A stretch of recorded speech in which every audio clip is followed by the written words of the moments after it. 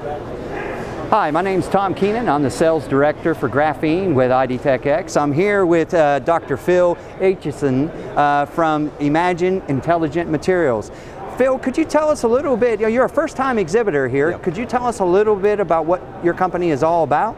So we're a smart materials company. So it's about sensing and understanding what is happening inside materials, how they're used in large infrastructure such as construction, dams, reservoirs, roads. And the real key to what we're doing is extracting the information out of the smart materials, turning that into useful information of value, and passing it on. And it's all about large area sensing enabled by graphene. Great, great. And how are you finding the show here in Santa Clara? Look, I love going to these shows for my own benefit, actually visiting everything else that's going on. I think it's a great combination of companies and exhibitors. The people we've had coming by, same thing, they come here to see everybody. They want to see a little bit of everything, which is what they're getting here. Great. So, yep, we love being here and we're getting a lot of interest. Great. Phil, thank you very much. A pleasure.